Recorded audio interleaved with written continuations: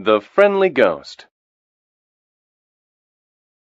A nice woman lived by a large river. She loved children. She wanted to help them in any way. She loved her community, and everyone in the community loved her. She lived a very long time and became very wise. When she died, she became a ghost.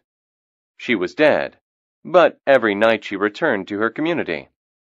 She wanted to help children and not to cause them fright, but she had a scary voice. Children were afraid of her, but the ghost was a good one. She only scared them to help them.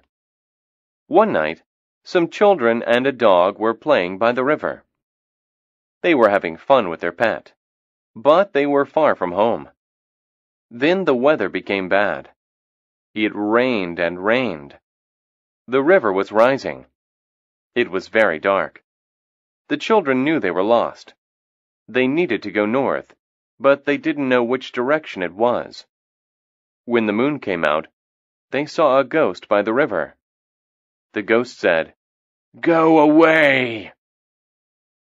The children felt great fright. They knew it was a ghost. Then the ghost moved closer. She yelled again, "Go away!" The children became very upset. Some of them began to cry. The children knew they had a choice.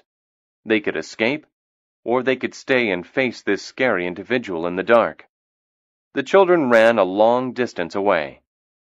The ghost followed them all the way. Finally, the children reached home. The ghost was very happy. Soon the river rose higher and higher. It was very dangerous. The ghost had helped the children survive. She had saved them from the rising water. She also used her power to lead them home. Sometimes, meeting a ghost has advantages. A ghost can save your life.